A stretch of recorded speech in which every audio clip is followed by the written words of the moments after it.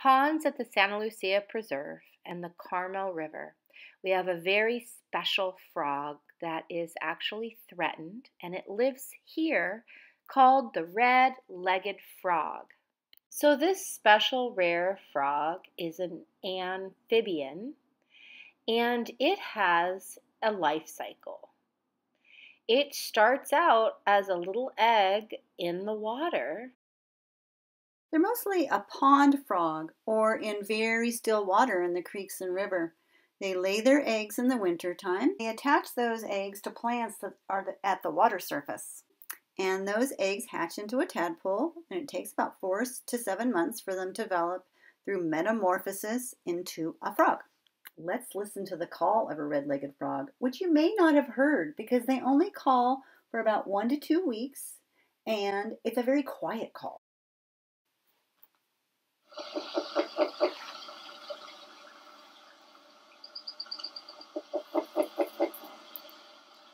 Like other frogs, they mostly eat bugs, some small fish and larvae, and they're big enough to even eat a mouse sometimes. Let's watch one eat. Check out this excellent habitat, a still pond with lots of plants in it. Watch this frog in action. It's amazing. That wasn't even speeded up. That's how fast they can grab their prey. Frogs amaze us because they have two different worlds, the water world and the world of the land. So they can eat things in the water and eat things on land.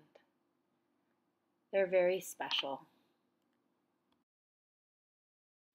Fun things to do about frogs is to take a walk to a local pond or stream to watch them.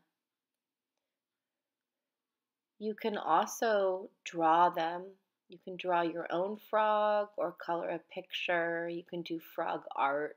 You can cut sponges in the shape of their feet. You can color in or draw the life cycle. And you can make your own frog game with dice.